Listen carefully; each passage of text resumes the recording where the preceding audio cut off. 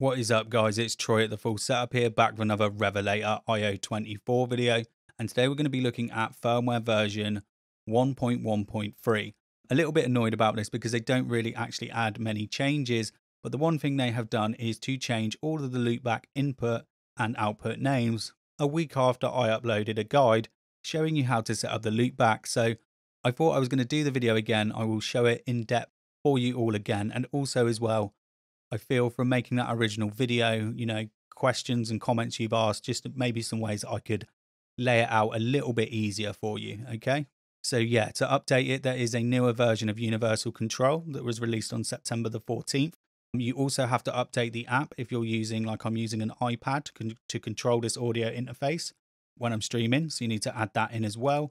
It did just prompt me for a firmware update when I opened Universal Control, but if you're not being prompted, you just go to settings and update firmware. Okay, firmware is already up to date. Pretty much the same principles on my Mac as well from when I was playing around with it on my MacBook Air. So all you have to do is click into here. Oh, it was already there. There is the Revelator. So what's changed with me? Firstly, I'm no longer using a Shure SM7B anymore. I've persisted with that microphone for 6 months. Fantastic dynamic microphone, but it's just not for me, okay? It's just not for me. I am now using an Electro Voice RE320. I only just started using it, so I do have some more tweaking to do, but really like this microphone. So what's changed and what's new about the firmware? Well, one thing, I'll just close this down. One thing in the release notes is they mention about a universal mute.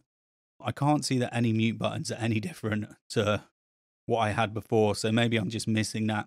The only other thing is now that the profiles are now numbered so you can see what they are, and then they've just added in these little lines and the numbers here.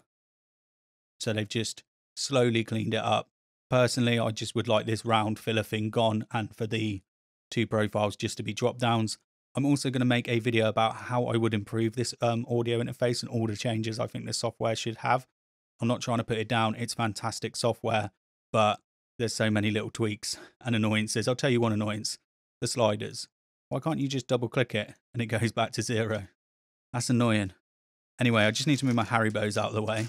Let's get rid of the Haribos and we will talk about the loopbacks. So let's start with the mixer then, okay? Let's start with the mixer.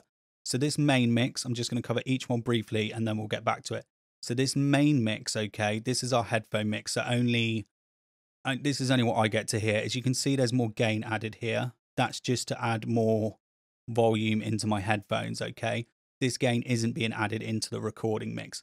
But if you are on Stream Mix or any of these loopback mixes, okay? If you're on any of these mixes, this is gain, okay? Just so you know that.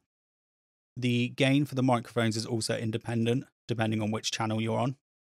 So once you've got this record, which we'll get to in a second, you could then turn this microphone down because, I don't want to hear my mic the whole time while I'm gaming. So there's that one. Now the record is the stream mix. So you press this button and as you can see, the audio didn't drop out in OBS. So this is where I can add stuff in like PC sounds, Discord, all of that stuff. So that's all you have to do is press that button there and you can then use headphones. This is just going to switch my headphone outputs to different ones, okay? So I'll go back to the main mix. You then have 2 loopback sends, okay? 2 loopback sends that you can send out.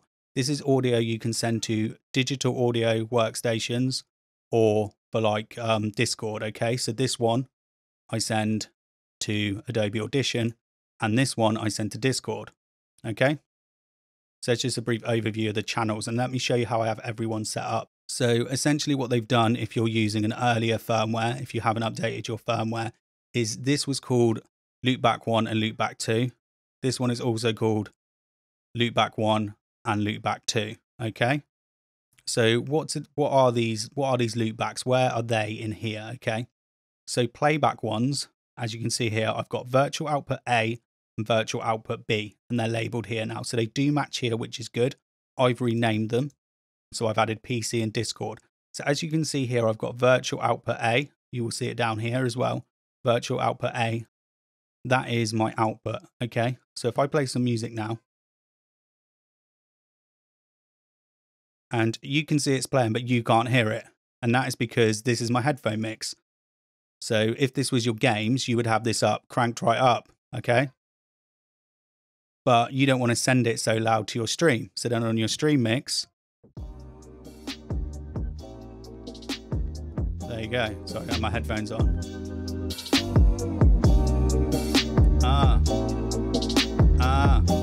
See, and there we go. So as for Discord, so then as you can see here, Virtual B, output device from Discord, Virtual B. So you would set the same in Teams or Zoom, anything else you do Virtual B. Virtual A is your PC sound. So you can switch it around and have it to whatever you want, but that's how I've just set it up. The recording is where it gets a little bit more confusing because, so these ones were called Loopback In and these ones were called Loopback Out. Because essentially if we sent this sound, if we sent this mix to Discord, okay, then what's going to happen? They're going to hear themselves back, all right? They're going to hear themselves back on Discord. They might also hear the game sounds. They don't want to hear it, okay? Maybe it's music and you could say, okay, they want to hear that. And this is where these channels come into play. So for Loopback 1, I am sending this to Adobe Audition. And this is so I can do real-time monitoring with my VSTs, okay?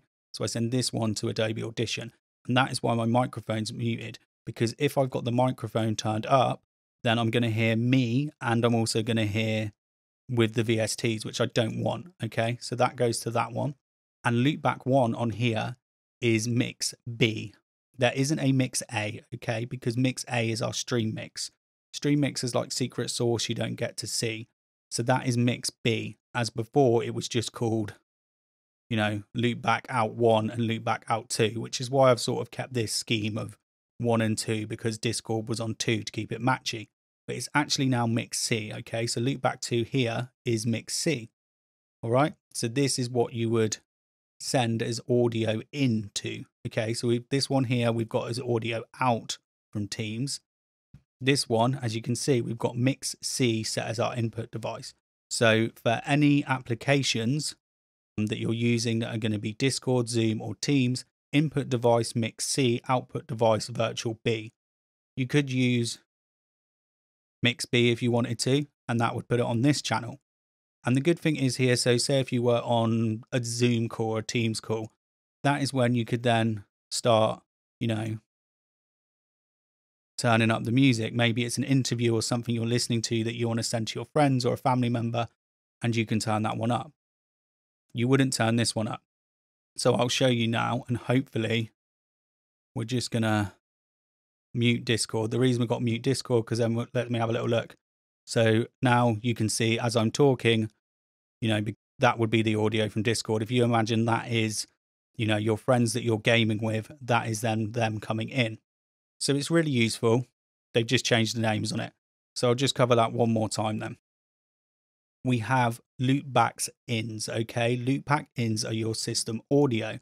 So virtual output A is this one. That is what we have set to our PC sound. Virtual output B is for Discord and Teams and all of that sort of stuff. So there we go, virtual output B. Then for this one, I've actually used the Loopback 1. Got stuff going around everywhere.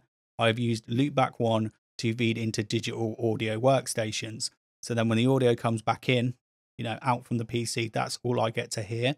And that's what I've got set up. And then Loopback 2 is the audio that I am sending to Discord, either Teams or Zoom. So this way I'm just sending my microphone without any of the game sounds, without any system sounds, anything like that. If I wanted to add system sounds, I would just turn up Virtual A and then they would be getting sounds. So there we go then. That is just a rundown of the new naming scheme for the loopback outs and the loopback ins and the numbers. I still feel there's work to do on this software. I will be doing a full review at some point, but I might wait for a couple of more firmware updates. I've also got my, I can't pronounce it. I always forget how it's pronounced. Is it Neumann? That's the one. I've also got a Neumann mic coming out. So I'm probably going to wait for the full review until I've got that microphone because I'm really looking forward to listen to it. But it's currently stuck in France because of Brexit. Bloody brilliant. Anyway, that's it for today. If you have any questions, let me know in the comments section. I am going to be doing some streams soon as well, where I'm going to be using all of this gear with a few cameras. So you can see everything I've got on the desk. I can go into anything a bit more depth. I'm going to try and do that maybe weekly, but most likely once every 2 weeks. If you want to come on, ask some questions, watch me play some games, I'm more than happy to go through stuff a little bit more in depth with you there. But yeah, stop waffling at the end of the video. Make sure you subscribe and I'll be back very soon.